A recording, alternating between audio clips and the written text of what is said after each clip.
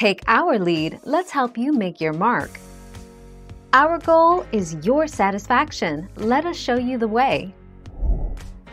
How long does it take Earth to complete a 360-degree rotation?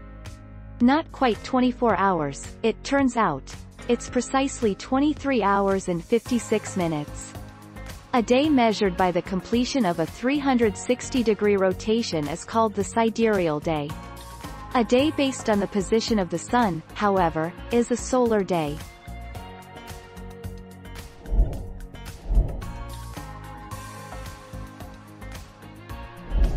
Make your mark, take our lead. The division of the hour into 60 minutes and of the minute into 60 seconds comes from the Babylonians, who used a sexagesimal, counting in 60s, system for mathematics and astronomy.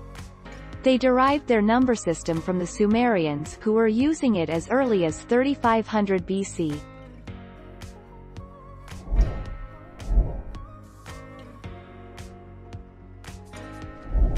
Make your mark, take our lead. There are 24 hours in a day. The day is divided into day, time, and night, time. Daytime is from sunrise, this varies, but we can say approximately 6 a.m. to sunset, we can say approximately 6 p.m. Nighttime is from sunset to sunrise.